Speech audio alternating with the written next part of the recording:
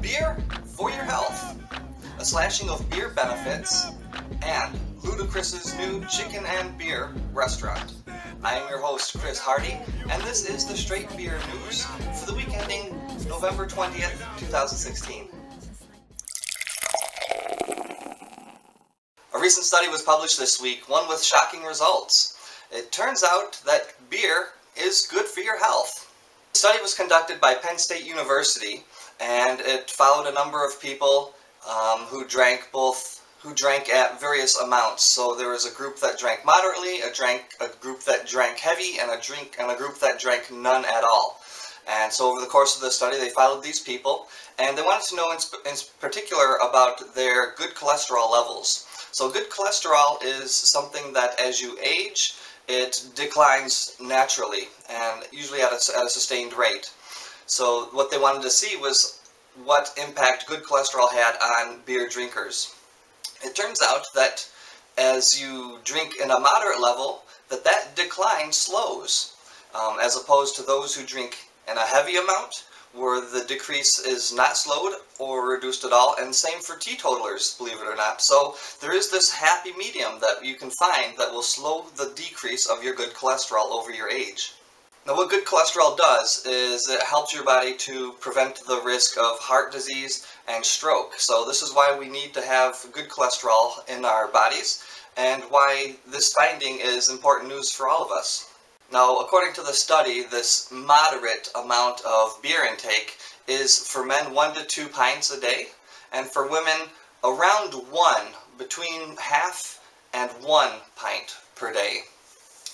And they say that this is where the nice happy medium comes in, where you're maximizing the reduction or loss of the good cholesterol. And this study backs up a 2000 study that was performed by Harvard.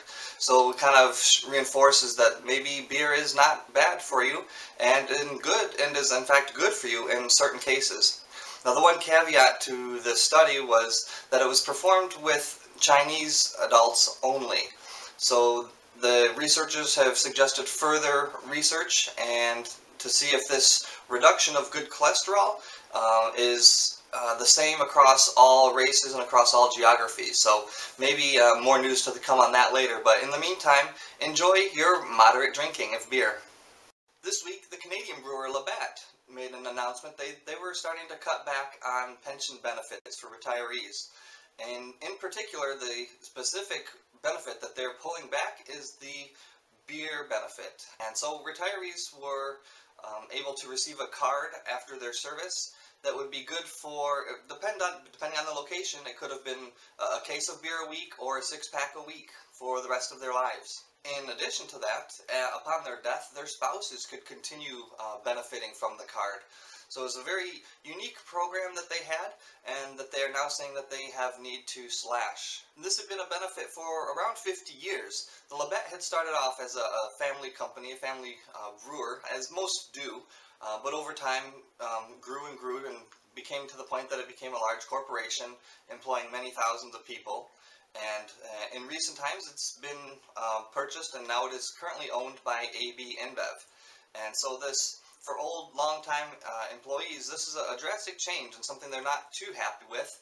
First of all, seeing the change of culture from a family-owned brewery to now ownership under a multinational corporation. The culture has changed in such a way that it's not the same feel for those people who have been working there for 20, 30 or more years. The company says it's a cost-cutting measure because the the rising health costs of retirees has gotten to the point where they can no longer sustain the current path. They looked at their benefits across the industry and found that they're pretty competitive without the beer a week benefit, which is a shame for the retirees or the current workers who are looking to retire, because they have seen themselves, because of this benefit, they have seen themselves as more or less brand ambassadors. They would show up to family functions with, a couple of cases of Labatt, something that they were very proud of and that they had helped to brew at some point during their careers and their working lives. Now, of course, the union had comments on this, stating such that It's a nickel and diming of their benefits. That really the beer program didn't cost all that much in the end. And true enough, Molson did away with their beer benefits. They had a similar benefit program for their retirees, and in 2009 they did away with the same program. And they mentioned in their announcement in 2009 that they had 3,000 retirees and who were taking advantage of the program, and that they were expected a savings of about $1 million. $1 million. Which really, to the case that Labatt, the Labatt Union has, kind of shows it's not a large amount of money that they're missing out or saving. So I guess it's a sad day for the Labatt retirees. It's just a sad benefit to lose in the end. But it's the nature of the times we live in. So a new restaurant opened up this week in Atlanta. It's in Concourse D, or Gate D, of the Atlanta airport, and it is owned by rapper and movie star Ludacris, the Luda, the one whose pinky is valued over $300,000. The restaurant is going to be called Chicken and Beer, named after the third album of Ludacris, of the same title. It's going to serve Southern comfort cooking, chicken and waffles and grits and greens. And there's also a beer portion as well, which I will get to. The announcement was made earlier this week by Ludacris himself on his Instagram page, where he showed a video, and he's fully excited, as you'll see, and making a tour of the restaurant and introducing the employees that are going to be there. So there you go, everybody. It took me 3 years, but it's finally coming to fruition. Anything that's worth waiting for is worth having, and we are finally here. Chicken and Beer. I seen it come from my third album, triple platinum album, all the way to a restaurant.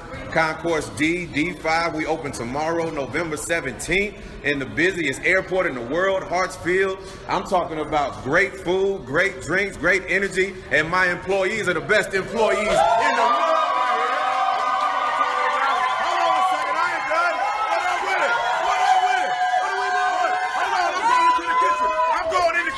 We in the kitchen right now.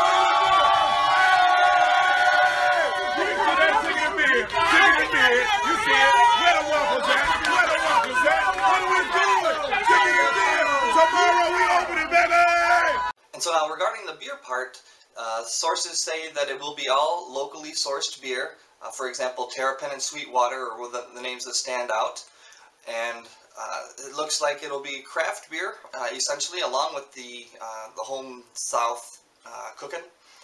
So I guess literally we can say now that Ludacris is filling cups like double D's. Once again, guys, thanks for watching. That'll do it for this week. This was November 20th, 2016. I am Chris Hardie, the host of Straight Beer News. Remember, if you like what I'm doing, please give me a thumbs up. Also, if you want to see any of my past videos, on the left hand of the screen, you'll see last week's video. You can click on it and review. Also, to the right will be a playlist of the past news over the past month. Also, below the big S that you see, the Old English style S, you can click on that to subscribe. Please do so. I'd love to have you and receive your input. If you'd like to follow me on the social media, you can do that. I am on Twitter @StraightBeer. Also, I'm on Instagram and Untappd. You can look for those links to find me. They'll be down in the description below. Also in the description will be the links to any of the news items that I discussed today that you can click on and read through for yourselves. And that'll be it, guys. Thanks for watching. Have a great week. Take care.